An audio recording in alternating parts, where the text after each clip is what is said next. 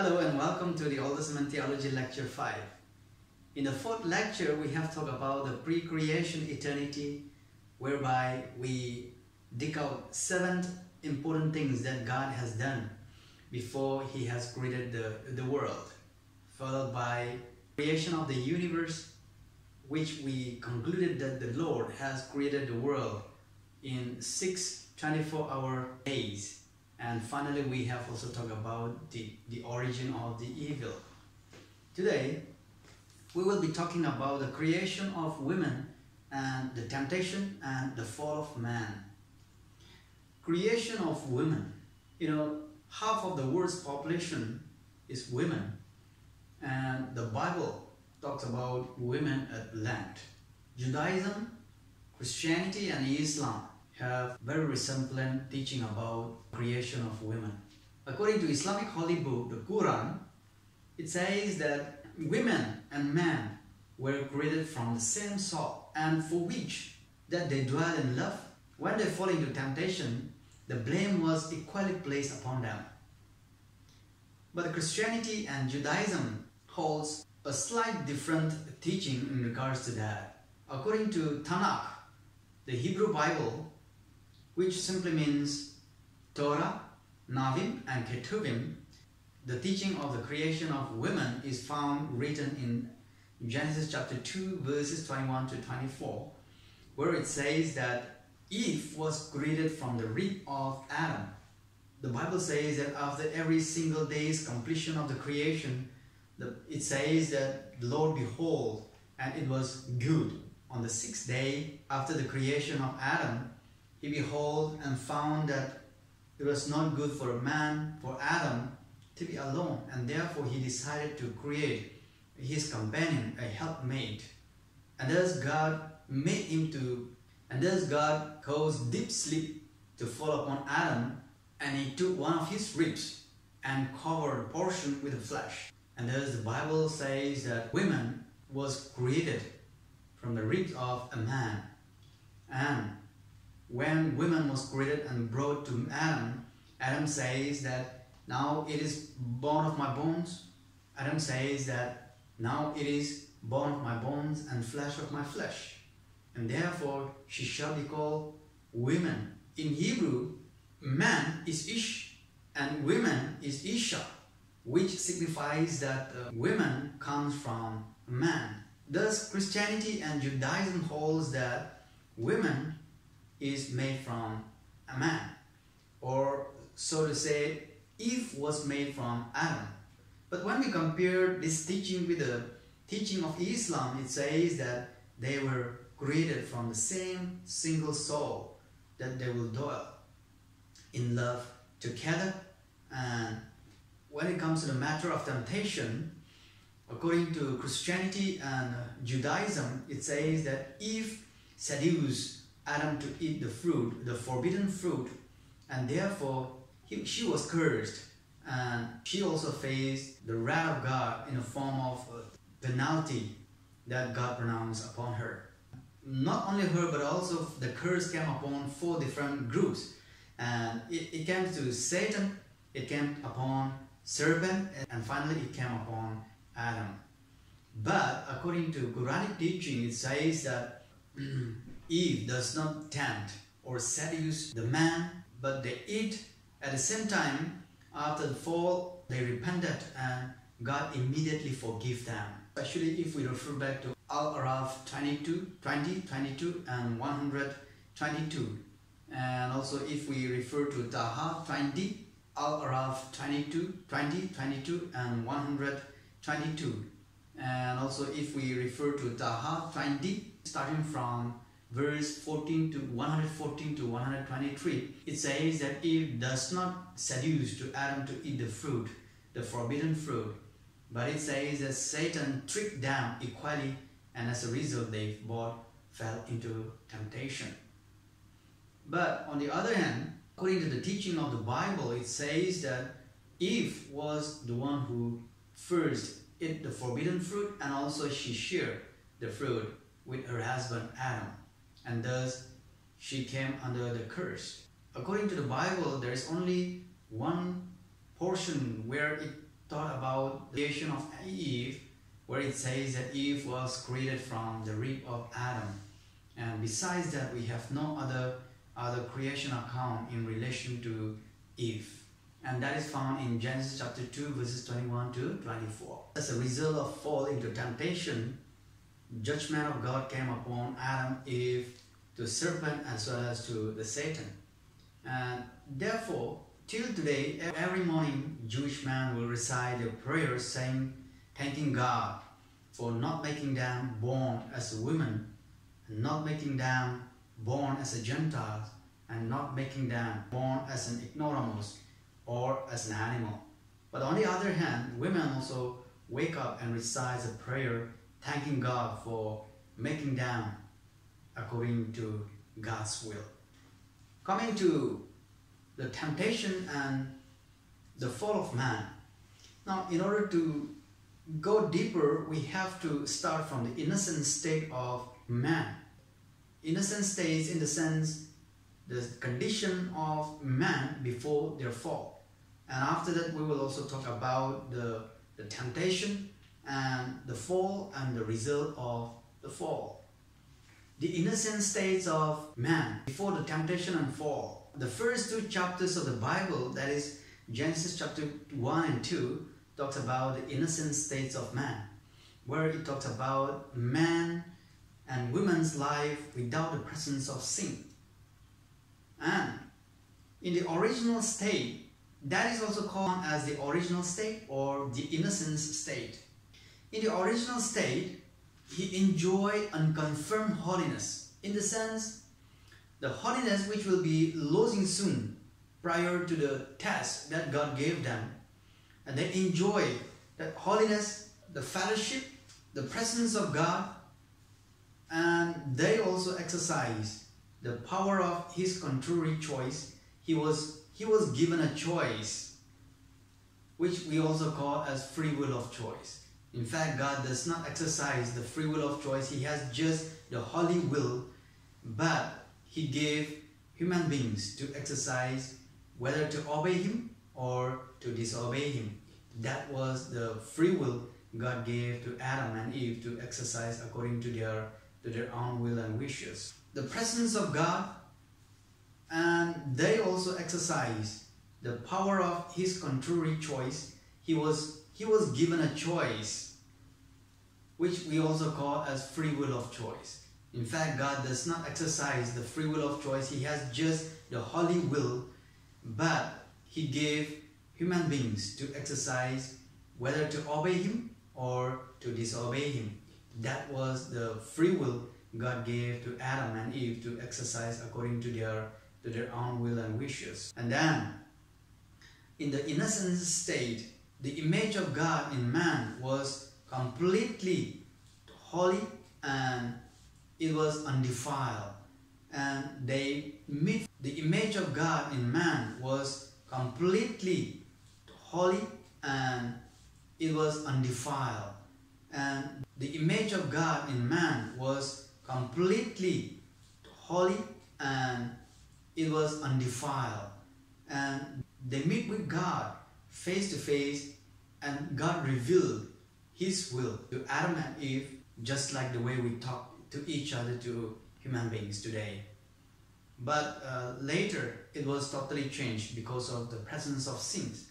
And thirdly, he also exercised his dominance over the other creation. Now, at the completion of the creation, when Adam and Eve was created, he directed them to be fruitful and to dominate. Now, from before the creation of Adam, the purpose of God in creating Adam was to let him exercise dominance over the creation. And if you happen to come with me to Genesis chapter 1 verse 26, Psalm number 8 verses 5 to 8, and then Hebrews chapter 1 verses 5 to 8, we will see the dominant power that has been given to man to exercise upon the other creatures. And so he was exercising that dominant power over other creatures. And fourthly, he also exercised his fellowship with God. If you come with me to Genesis chapter 3 verse 8, it says that Jehovah came walking in the cool of the day.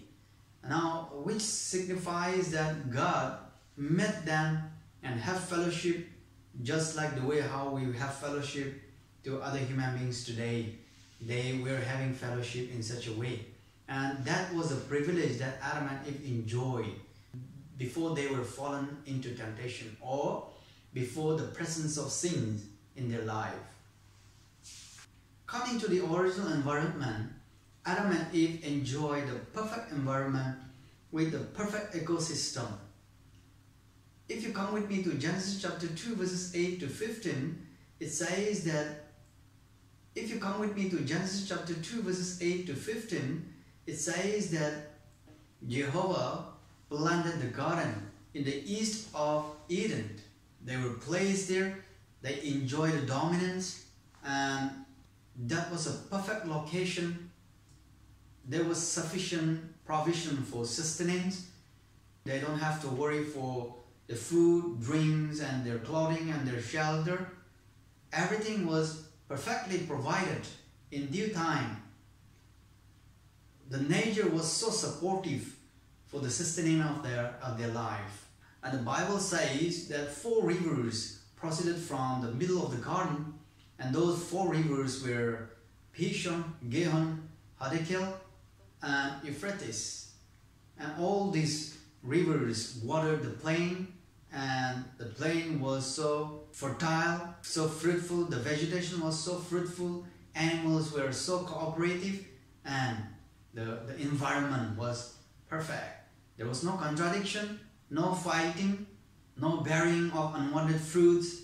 That was such a perfect state for human beings to live and to sustain their life. And moreover, human beings have a perfect relationship. And although labor was a part of original environment, it was not toilsome and it was not troublesome. Adam has to dress it and keep it. That was his original responsibility assigned by the Lord. Coming to the original responsibility of man in the innocent states, there are 2 major responsibilities. The first responsibility of man in the innocent state is to keep the garden. The first responsibility of Adam in the innocent state is to dress and to keep the garden, which is found in Genesis chapter 2 verse 15. And the second responsibility is to obey what the Lord had said, which is found in Genesis chapter 2 verses 16 and 17, whereby Adam has to obey what the Lord said to him. He should avoid eating. He should not eat from the tree of the knowledge of good and evil, failing to obey which he shall surely die. That was the responsibility that Adam has to be taken care in the innocent states. One is to dress and keep the garden, and the second is to obey what the Lord has commanded to him. Talking about the probation period of Adam, we will see the test, the object of the test, the nature of the test, and the purpose of the test. First of all, let's see the test that the Lord gave to Adam. Adam and Eve live almost perfect life. They have nothing to worry, no dangers and harms, no sicknesses, nothing to worry for the food, drink, shelter, and everything that they need is just in a place. But that period was temporary and probationary because they had to go through a sort of test, and based on that test they have to be whether promoted or demoted. That test comes with 3 things to do. The first thing is the objects of the test, and secondly the nature of the test, and third and the final is the purpose of the test. Coming to the object of the test, there are 2 things involved. The first object is the tree of the knowledge of good and evil, which is growing in the middle of the garden. And the second thing is the tree of life. The tree of life grows in the midst of the garden, and it is expected that as they pass the test of obedience to the Word of God, they might be allowed to eat from the tree of life, where they will never see and experience death in their life, but live eternally like God. The other object is the tree of good and evil. If they obey the Word of God and avoid eating from this tree, they will be allowed to eat from the tree of life. But if they disobey and go against the Word of God and eat from the tree of knowledge of good and evil, they will reap the consequence. And the consequence of eating this fruit is to open their eyes, know good and evil. And yet, although they know good and evil, they will not be able to do good enough to please God and save themselves from the penalty and the punishment of sin, which precisely means they are able to do evil.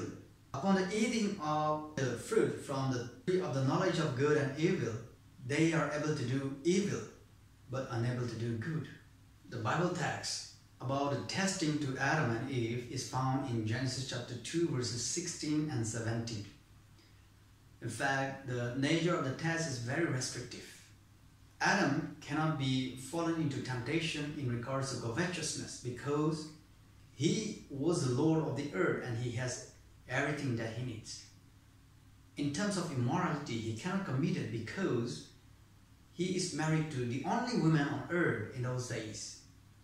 Now, when it comes to the test, it is related to the repudiation of the Word of God. The Lord commanded him to obey what he says, and he has to keep that exactly. And if he obeys to it, he will be promoted, and if he disobeys to it, he will face the penalty of his disobedience. He was given the free will of choice. He was given the responsibility to choose freely, but he is also responsible for his choice. Coming to the purpose of the test. The purpose of the test is probationary by nature. It is to see his unconfirmed creaturely holiness. Now, the duration is temporary because there was also the presence of the tree of life. And that simply shows that if he is able to pass the test, he is in a position to eat from that tree, from the tree of life, that he will never taste death in his life, but he will live eternally with God. And the goal of the test is to, as I mentioned from before, is to test the creaturely holiness, not the divine holiness, but it's a temporary holiness or the kind of holiness which the Lord has temporarily shared with his creator, his creation, especially to Adam and Eve. God's purpose is to confirm that he is able to stand with the temptation and to make sure that Adam and Eve obey to his word perfectly so that they are qualified to be promoted and sent to eat from the tree of life.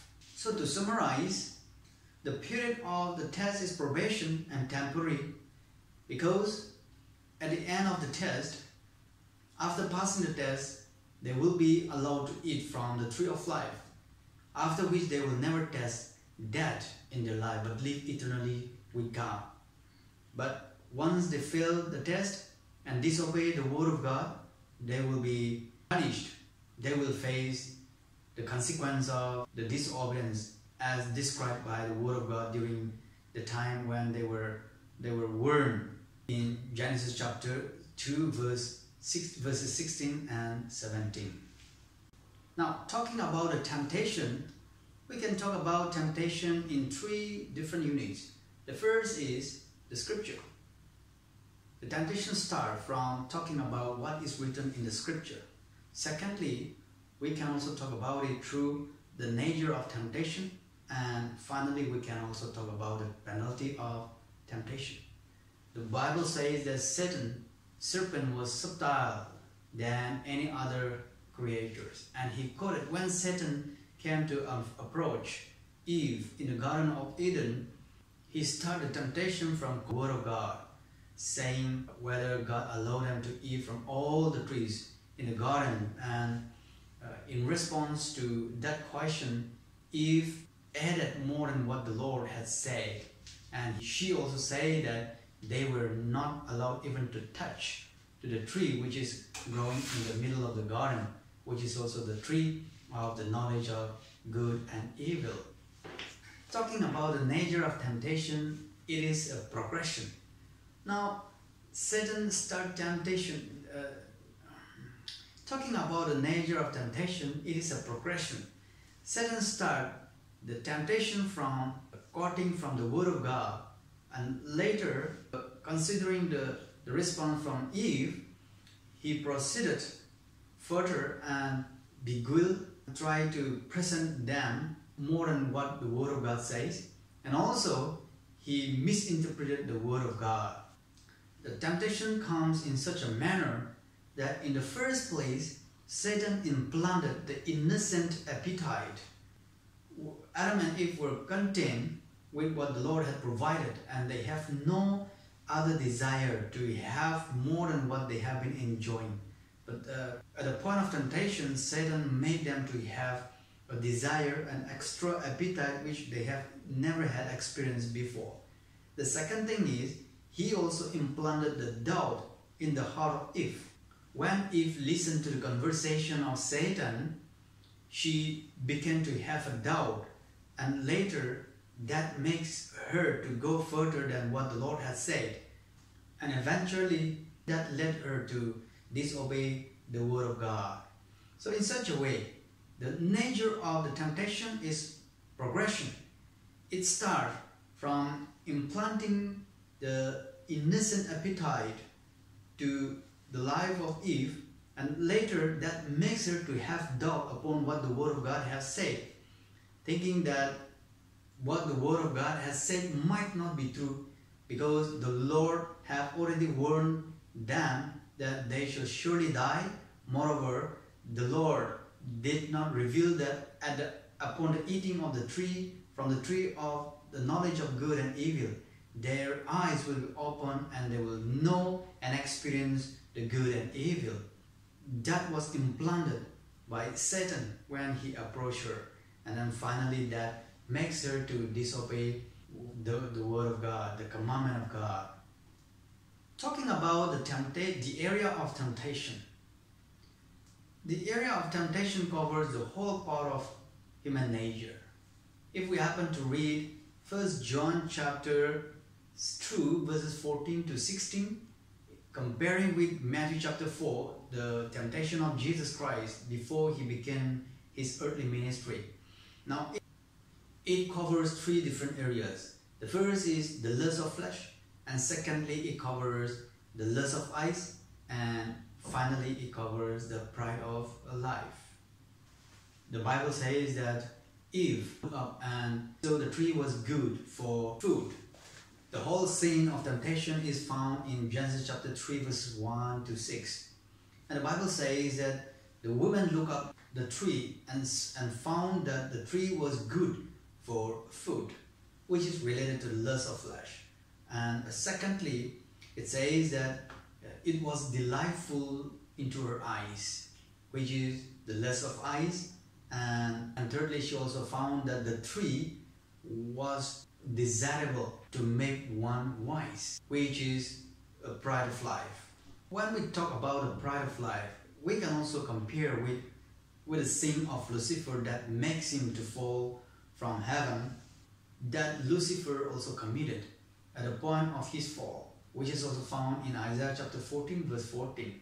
It was his desire to make himself like the Most High, and similarly Eve was having a desire to make herself wise, where what God has given to them was not sufficient for her, and that was the result of doubting.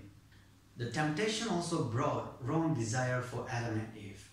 In the first place, God forbidden this particular tree. Now they desire to have it. They desire to have the fruit which has been forbidden by the Lord.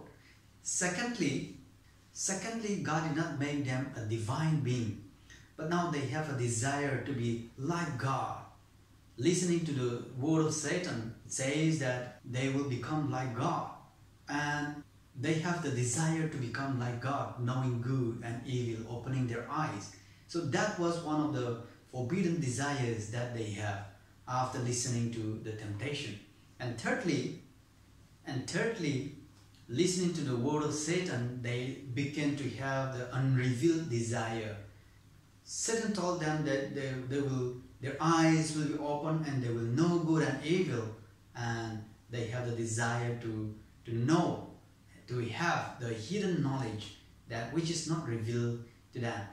So temptation also brought wrong desires in the life of humanity.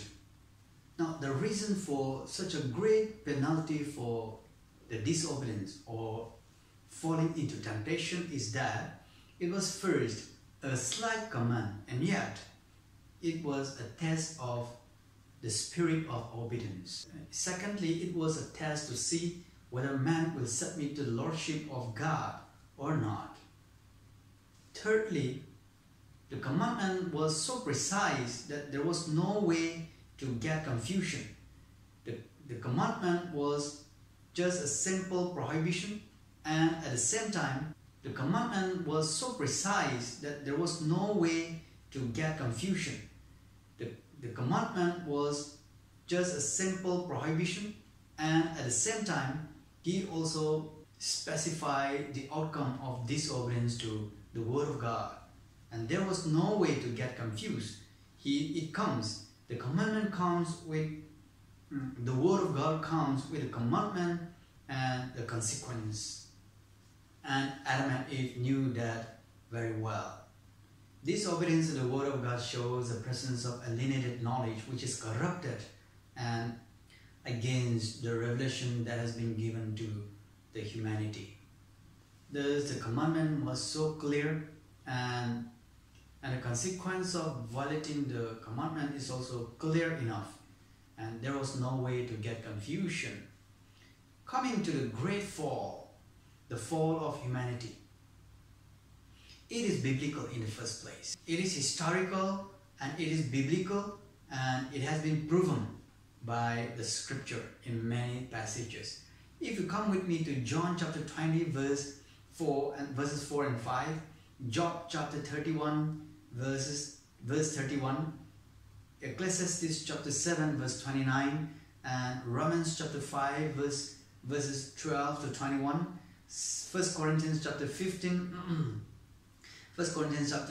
verses 21 and 22, 2 Corinthians chapter 11 verse 13, 2 Corinthians chapter 11 verse 3, and 1 Timothy chapter 2 verses 13 to 15. 1 Corinthians chapter 15 verses 21 to 22, 2 Corinthians chapter 11 verse 3, and 1 Timothy chapter 2 verses 13 to 15. All these passages talk about the fall of humanity. Upon the fall of Adam and Eve, when the Lord came to approach them, they made self-justification. They blamed to each other, and they explained how that great fall happened in the presence of God. There were 4 immediate results upon the fall of humanity. First was a sense of guilt and shame. The word of God says that their eyes were open and they found that they were naked, and as a result they hid themselves and they stitched their covering with a leaf of fig. Secondly, they tried to hide themselves from the presence of God. And thirdly, there was a judgment upon 4 beings. The first is upon Satan, secondly upon serpent, and third upon Eve, and finally upon man, the Adam. And finally, the 4th consequence of the fall of Adam and Eve is expulsion from the Garden of Eden. As a result of obeying to the word of Satan and not to the word of God, they were expelled from the Garden of Eden. The consequence of fall also brought the transition of dispensations. First, they were in the state of, which is also known as the dispensation of innocence. But due to the fall, they were expelled from the Garden of Eden, and the Edenic covenant came to an end.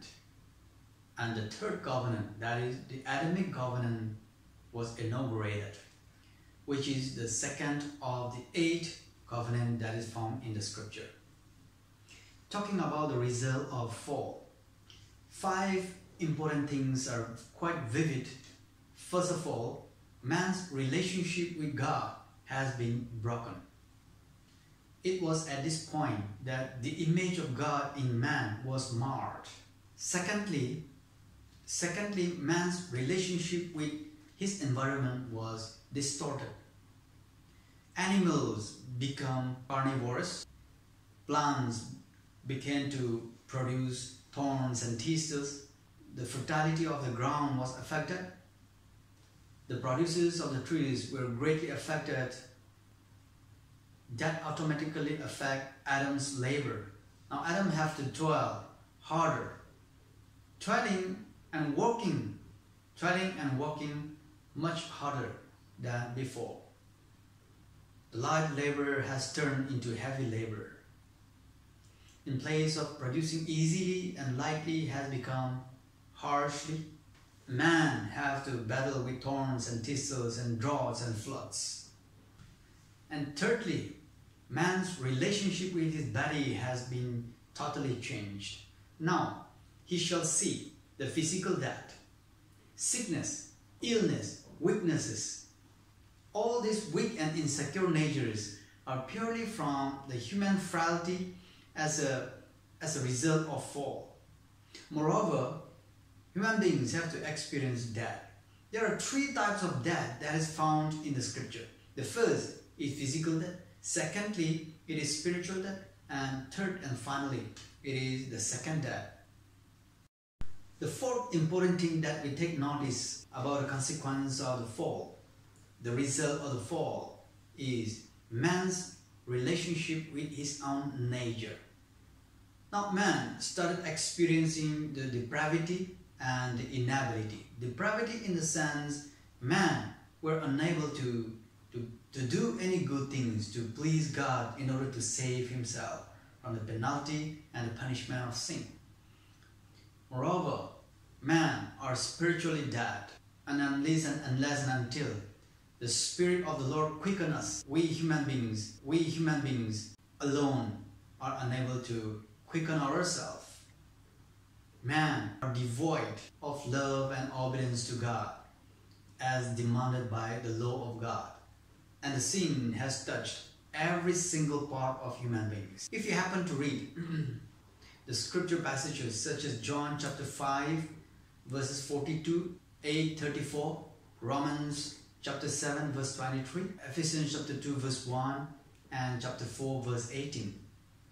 Compare these verses with Ephesians chapter 2 verse 1, John chapter 6 verse 44, Romans chapter 7 verse 8, chapter 8 verse 7, 1 Corinthians chapter 2 verse 14.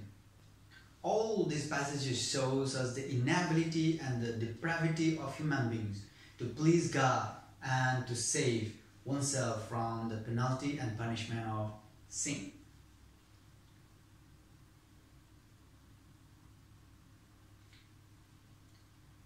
Fifth and final. The fifth is man's relationship with his guilt. Man has fallen into temptation, which simply means he deserves to receive punishment. If man is guilty of a crime, means he deserves to be punished. Therefore, he has the obligation to satisfy the demand of the broken law. Guilt is the objective result of sin. You can refer with Romans chapter 1 verse 18, chapter 3 verse 19, and Ephesians chapter 2 verse 3. Thus man has broken the law of God. Even so, he deserves to be punished and he has to receive the punishment as per the law of the Lord. Sixth and the final result upon man's life. The sixth and the final result is man's relationship to the penalty. Penalty simply means pain or the loss, which is inflicted upon the lawbreaker by the lawgiver in vindication to his justice. This is a natural outworking of the declaration of guilt. For sin, the content of penalty is death. Come with me to Romans chapter 6 verse 23, where it says that the wages of sin is death, and the penalty involves physical death, spiritual death, and the second death. To be precise, physical death simply means the separation of our body and soul. Spiritual death is the separation from God's grace and mercy. And the second death is the eternal punishment that is to be borne by every unrepentant sinner eternally in the hellfire. And it is beyond human capacity and ability to pay the price. We need somebody to pay the price in order to escape from the bondage of sin and the penalty of this sin that we have committed. And there is only one way, only one Redeemer. The Bible says that there is no other name given under heaven whereby we shall be saved, except the name Jesus Christ. And we shall discuss the dawn of redemption through the person of Jesus Christ in the next lecture. God bless you. Thank you.